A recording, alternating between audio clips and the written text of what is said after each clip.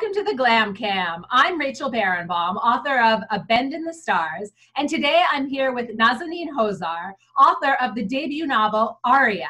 This book was so good. It was stunning. It took my breath away. Nazanine, tell me, what is your book about? Well, it's about a girl who's, as a baby, is abandoned in an alleyway in early 1950s Iran, in Tehran, and is rescued by a driver in the Iranian army. And then we follow her life throughout 30 years of her life, all the way up until the Iranian Revolution of 1979. So no pressure or anything, but this novel has been compared to Dr. Zhivago. What do you think of that? Yeah, that comparison was from Margaret Atwood, and it was quite an amazing one. Yeah. What did you think when you saw that? I was blown away. I couldn't believe it. So tell me, what was the hardest part to write of this book? Just keeping up. It took a very long time to write, and being able to keep track of all the characters. There are several characters that we follow through this book, and we follow them for up to 30 years of their lives, and keeping track of them, following them, having a sense of where their lives are going to go. That was very difficult to keep all in my head. So how did you do it? How did you track all of your characters? Taking a lot of notes, keeping them in my head, always living with them, always being with them, just having them with me all the time. That's sort of how I kept abreast of them. One of the things that struck me in your book was the power of names and how you use names to give all kinds of meaning to the story. So can we start by talking about Aria and that name? How did you come up with it? Absolutely. So Aria has sort of, in a sense, two meanings. So Aria is the name of the Iranian people, in a sense. We refer to ourselves as the people of Aria. And Iran itself means the land of Aria, the land of the Iranian people. But of course, it's also a type of music. If you know anything about classical music, you know that an aria is kind of a song, a story, a lament that is sung in classical music. So in a sense, it's also about her story. And it is a name that one of the main characters, the man who rescues Aria, it's a name that he gives her when he finds her. But also in Iranian culture, it is a boy's name. And we know that it is a culture that is very somewhat misogynistic and very male-oriented. But here is a girl who has a very masculine name in a very male-dominated society. So the name is working on several different levels. Another name that also had double meaning was the woman that adopted her. Right? Aria called her Mana, which is so close to Mama. Can you talk about that too? Exactly. So in a sense, she's calling her Mana because she's not quite able to think of her as a mother. And the mother as well, this is the sort of the second mother she ends up having in her life, is not quite able to be a mother to her. She has a lot of reservations as a mother. Aria ends up having several mothers throughout the story, and that's a story that we follow throughout the novel. And this mother in particular has a very hard time connecting with Aria, has a hard time having an emotional connection.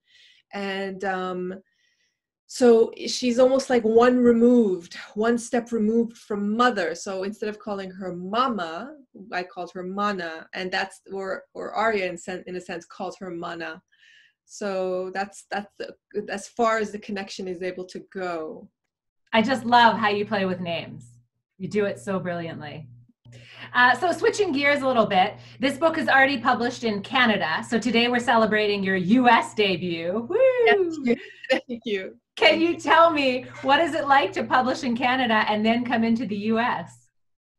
Oh, well, it's a whole other feeling. You know, Canada is wonderful. It's where I live, and it's a wonderful feeling to have that. But the US is such a bigger market. There's so much more at stake, in a sense, because there's so many more readers. And in terms of diversity, there's more diverse readers as well. It's a bigger sort of multicultural pool, as you'd say. So I'm very excited. Of course, I'm a bit more nervous. Can you tell us about your path to publication? How long did it take and what did it take? Well, the path to publication didn't take very long. I mean, soon after I finished writing the novel, I entered a contest. And while I was shortlisted in that competition, I didn't win, but out of that shortlist, my name sort of became known, and an editor here in Canada found out about me and decided to publish Aria in Canada. And that sort of snowballed into me getting an agent. And then through that agent, I got a lot of different foreign deals, including the US and in the UK, and various deals in Europe as well. So now the novel's been published and going to be published in 10 different languages as well throughout Europe. Wow. Congratulations. Thank you very much. And all of this is after, how many years did it take you to write this book? Well, that was what took a long time. It took 9 to 10 years to write the novel. So what kind of advice do you have for new or debut authors out there? First and foremost, I would say discipline and persistence. I know that people always talk about creativity and the sort of the creative spirit and drive, and while that's very important, I think that in writing a novel, you first have to be very disciplined. You have to sit there every day and write your 500 words or 1,000 words a day, and you have to stick to it. And you have to not give up, and you have to keep going until that novel is finished. And then once it's finished, the next step is to try to get it published and talk to agents and submit your novel to whatever competitions or whatever agents or whatever editors or publishers you can get it to. I think persistence is key, you know, and so is discipline. I love that, because I think that so many new writers spend time waiting to be struck by inspiration. And really the writers that I talk to that actually get their books published, inspiration is like 2% of what went into their book. Right? Inspiration is important, but hard work is key. Hard work is what will get you somewhere. What would you like readers to take away from your book when they put it down, when they finish that last page? What do you want them thinking? Well, this book is really about the story of people who are trapped in a situation that is beyond their control. They're overcome and overwhelmed by forces that they can't overcome or do anything about. And I think what I want readers to take away from this novel is the idea of empathy, to empathize with another part of the world, and in particular, in this case, Iran, and to try to understand what world these people come from, and to understand it's not that much different from their own. And I've repeatedly said it many times, is that I think that Iran and the United States are actually very similar countries, and the people are very similar people. And I think by reading this book, many Americans will see that that's actually the case, and that the people they're reading about are going to be very similar to them, and they'll see themselves in the pages of this novel. Nazanine, thank you so much. Congratulations, and may you sell many, many copies.